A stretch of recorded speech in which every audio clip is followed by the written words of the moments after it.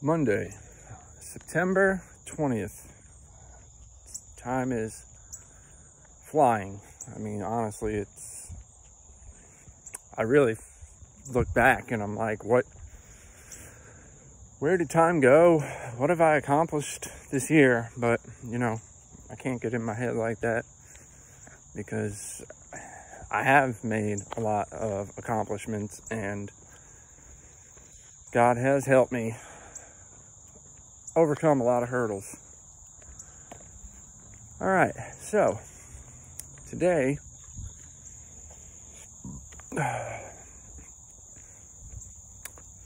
I'm grateful. I'm grateful for my story today. For a long time, I let my mistakes, my embarrassments, my shame, my guilt define who I was, and I let it rule me, which led to addictions and constantly trying to fill the hole and mask the pain, honestly. So yeah, I'm grateful for my story today because I'm no longer ashamed of it, and I know that it will help somebody somewhere. I'm sure of it. All right, second,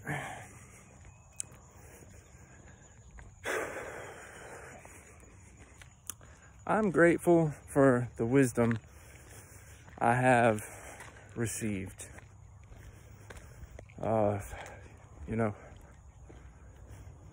Yesterday in church, we were in, I think it was Matthew 10, and it was talking about, the prices that you have to pay to follow Jesus and live this life. And one of the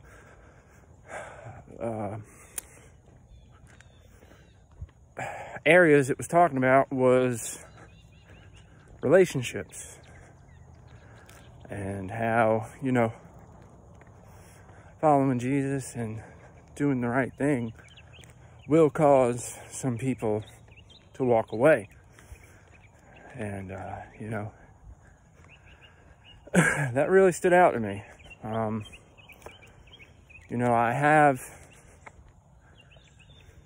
That has happened in my life, and,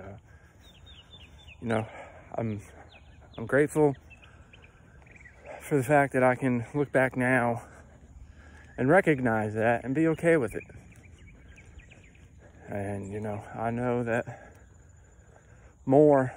I'll probably lose more, but I'm grateful for that. And lastly, today, I'm grateful for the fact that somebody has enough, what's the word I'm looking for? Not faith, but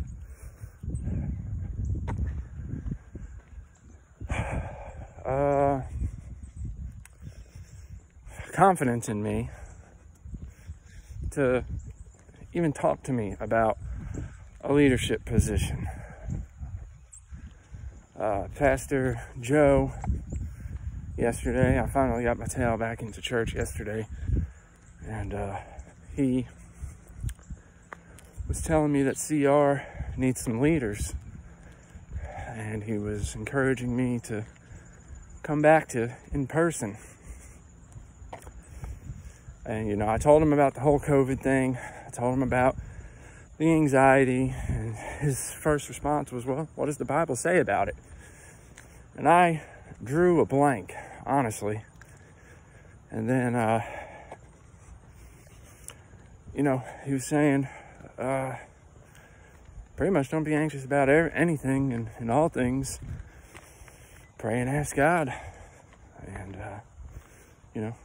it'll be done. There's nothing to be anxious about. So, that really made me feel good. you know, just to know that somebody else sees a clear change in me and, you know, would even think about having me do something like that. So, you know, I'm very grateful and happy for that. It really did something. It really registered with me. All right. Okay, cool. So I have been struggling with this whole podcast thing, and I have tried several times to, you know, just record it off the top of my head, you know, because I'm like, yeah, it's my story. How could I lived it? How could I forget it? But, you know, I've noticed that it's not that easy, you know, especially if and when I draw blanks on it and I lose my train of thought. So especially in times like that. But yeah. So back to the podcast idea. Or no. I've been struggling here lately with some anxiety issues regarding, you know, what to do, in-person service or not. And, you know, it really threw me for a while there. And, you know, I just keep telling myself that, you know, that's the devil. I think back to what Joe said when I was working with him, you know.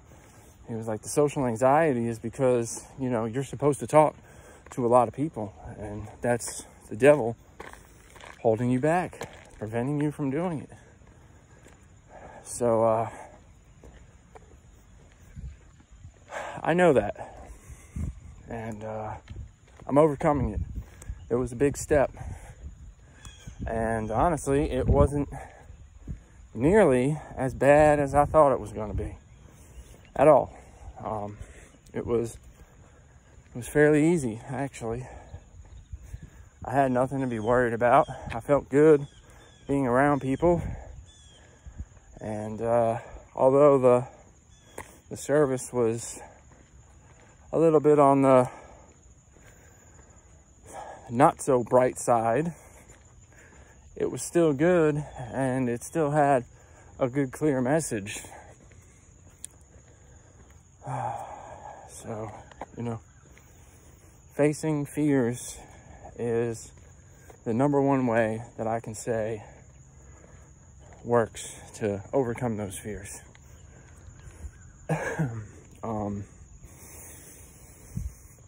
So yeah.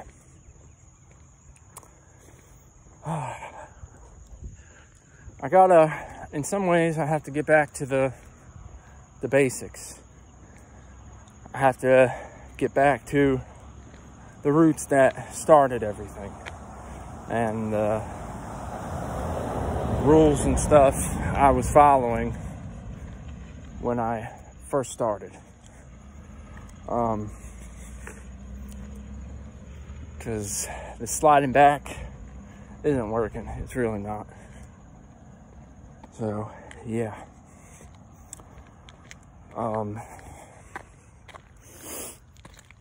Yeah. Lost my train of thought.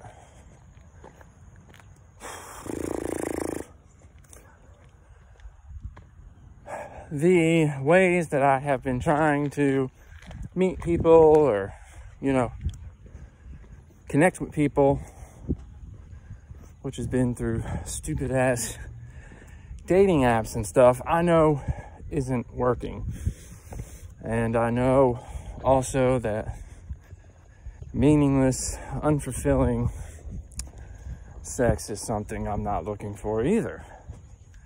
even if I was presented the opportunity, I doubt that I would take it, honestly, because there would be so much conflict and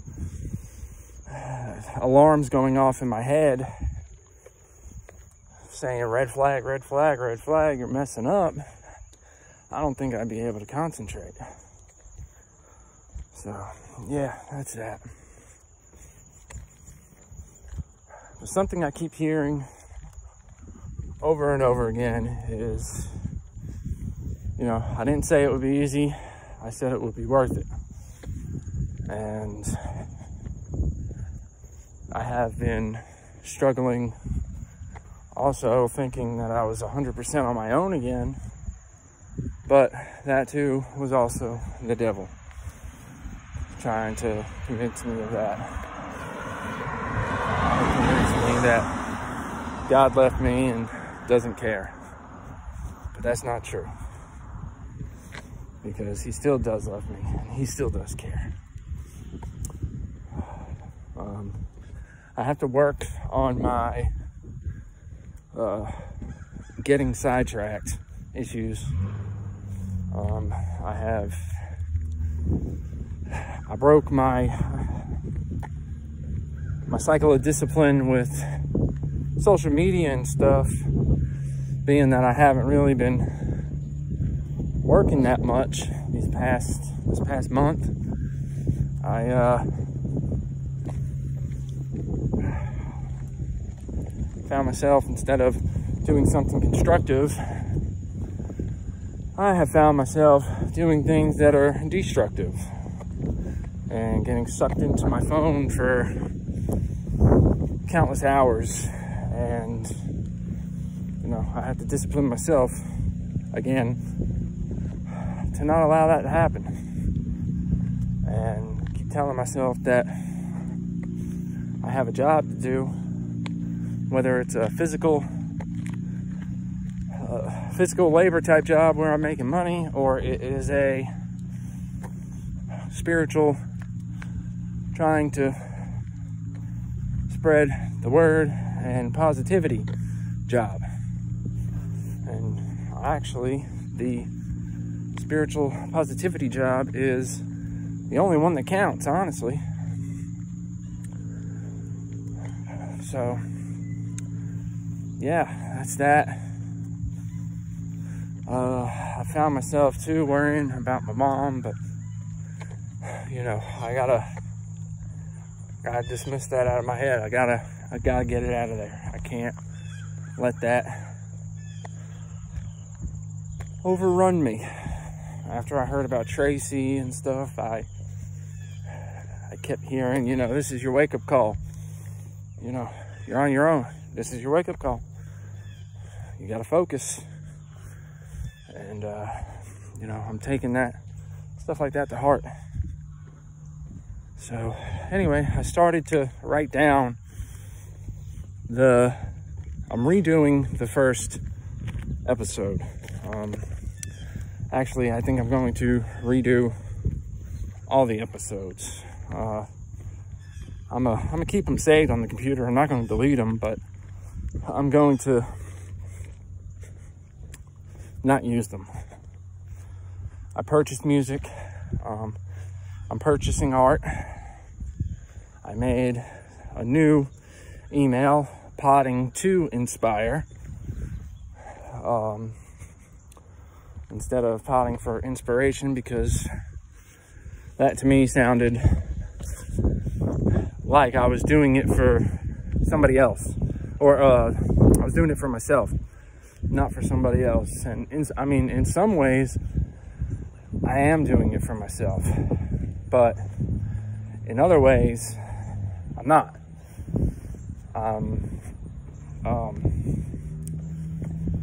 I'm actually wanting to do it to help people and to hopefully bring one person. If out of everybody on the internet that listens to stuff like this, if one person gets something out of it, and one person can come to any degree of faith,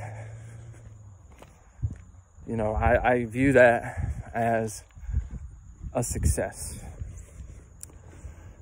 Something that my Bible app told me this morning was, you know, humble yourself, and pretty much the time will come. That's how I took it.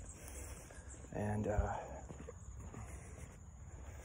I'm holding on to that.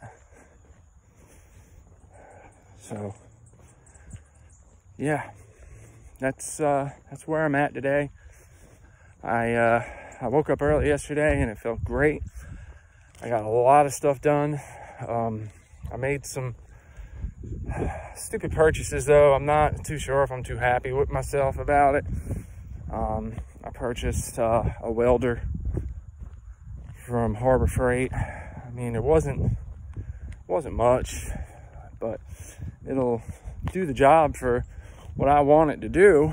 But you know, I still don't